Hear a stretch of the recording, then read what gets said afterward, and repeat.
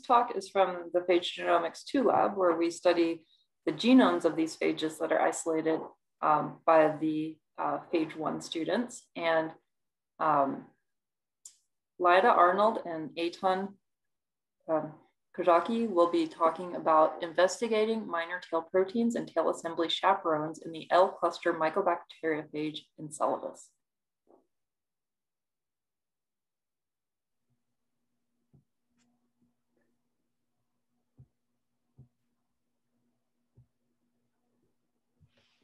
Hi, good evening, everyone. My name is Eitan Kojaki. I worked with Lyda Arnold, and we're investigating minor tail proteins and tail assembly chaperone in L cluster mycobacteriophage Enceladus. We're part of the Phage Lab Part 2. So a bacteriophage is a virus that infects bacteria, and they can undergo 2 life cycles, lytic and lysogenic. And the lytic is when they infect and immediately kill all of the hosts as they replicate all of their functional proteins and structural proteins. And then the lysogenic is when it's integrated into the bacterial host genome and it just replicates with the host.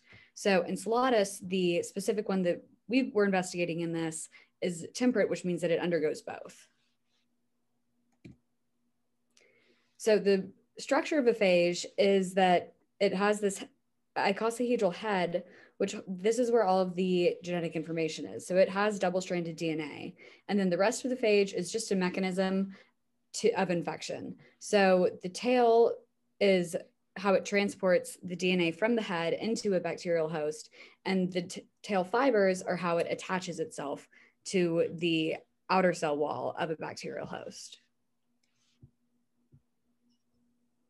So we used bioinformatics tools in order to annotate and figure out the function of each of the genes that we were investigating. So DNA master was the actual mechanism of annotation, the program that identifies the genes, and then we identify the function of them using BLAST, which compares the genome sequences that we give it to other genomic sequences, but typically we look for phage matches. HHPRED compares the gene product structure with other organisms and will provide a 3D model of the functional protein. And then Synteny identifies similarity between gene products in certain areas of the genome based on the neighboring genes. And then Famarator compares entire genome sequences to suggest a function for a given gene. All right, so we specifically looked at genes 15 through 24. So on the left here, you can see genes 14 and 15 circled in blue. And there's a reason they're circled is because if you look up to the top, genes 14 and 15 up there are different, despite the fact that their sequences are very similar and they're parts of the same cluster.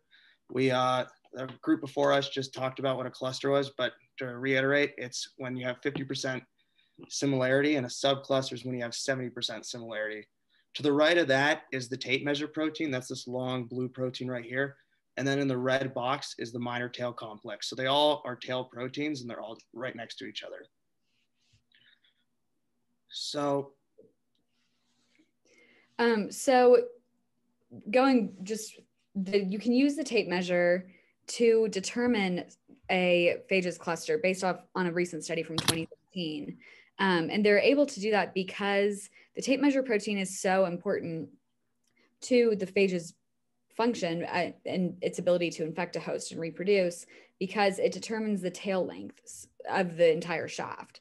So it's highly conserved within a cluster and in replication, and just through evolution, it's highly conserved. So there's little variation within a cluster. And so then the minor tail protein complex is also essential to survive and reproduce, but it varies phage to phage and cluster to cluster, but it's about 3 to 8 genes normally. And so that's also highly conserved because it's vital to the function of a phage. So in this, we were investigating just looking at the minor tail protein complex and the potential to determine a phage's subcluster, just looking at those rather than having to sequence the entire genome.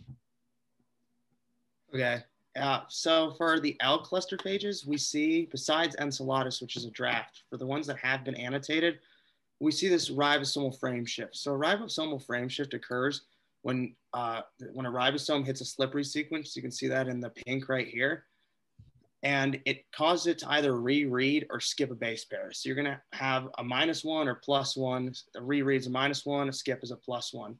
When you have that, that causes a new frame for the rest of the gene. So if there's a stop codon, it might not hit that. It might have an early stop codon. It might have a late stop codon. And so what ends up happening is that you have one start site, but you have two separate gene products that come from that same start site. So when you have that slippery sequence, it will occur about 3 to 8% of the time. And we were looking to see if we had that slippery sequence in our L1 cluster phage.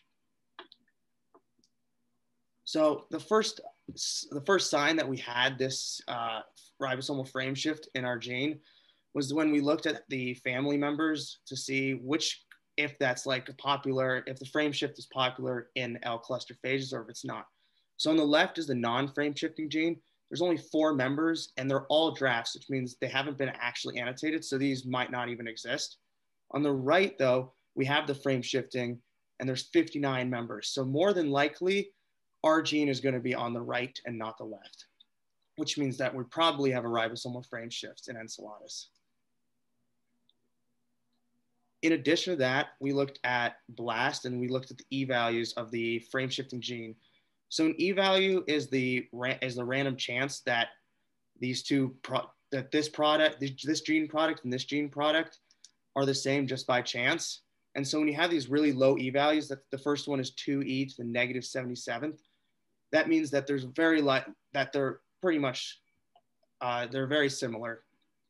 And what ends up happening is that we have a ton of really good hits with really low E-values for our frame shifting genes. So, and they're all on L1 cluster phages as well, which means that this L1 cluster phage is extremely, extremely common, or this L1 cluster gene is extremely common in other different types of phages, which means that it very likely could be an R phage as well. So in addition, sorry. Oh, no. Okay. In addition to that, we looked at the open reading frame down here. And as you can see, there's gene 14 of what we originally had, that's in the green, and gene 15 is what we originally had, that's one frame above. But we were able to determine that it's actually possible to have that frame shift happen so that we can go from 14 to 15. More than likely, we see this in a lot of other tail assembly chaperones, which is what these two genes encode for, and that it's going to be a -1 frame shift. So we also know that from other genes, it's likely going to be about a 30-to-1 translation of the non-frame shifting gene to the frame shifting gene. So now looking at the family analysis of taking 3 sample phages from each of the 4 L subclusters. So looking just to orient you into what FamiRater does is the purple is 100% similarity between the 2 given genomes, which in a genome is indicated by this thing that looks like a ruler. So they all have the same tape measure protein, which is this purple bar, because they're all in the L cluster. But then if you look right after that in each of these 4 figures, you can see that they have the same minor tail protein complexes, but then between like L1 and L2, they're not the same. So that supports that you could use just the minor tail protein complex to determine a phage's subcluster rather than using the whole genome. But then if you look at this green circle down here, you can see that there's a gap in the purple. So that's saying that there's a difference in the minor tail protein complex for this phage Bromden. So, which is shown bigger here. And so because Bromden is different than the other 2 phages that are in this subcluster, which one of them is a draft, it suggests that Bromden might not actually be in the L4 subcluster. And these are the only 3 phage in the L4 subcluster so far, because it's, I think, the newest of the 4 subclusters. So based just on this gap, I would suggest that Bromden is actually not an L4 subcluster phage, and that as more phage are annotated and identified, there will be others that it's more similar to, and maybe it'll be in like L5 or L6 once those are determined. So all in all, what we concluded is that the minor tail protein complex is really good comparison for distinguishing subclusters.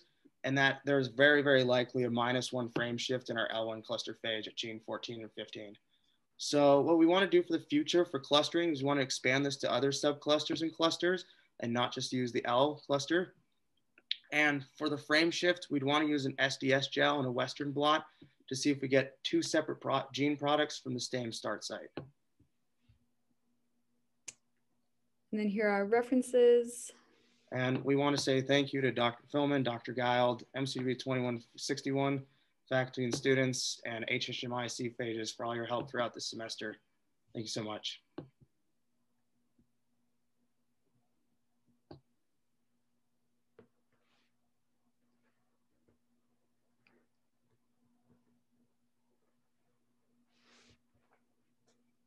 Thank you.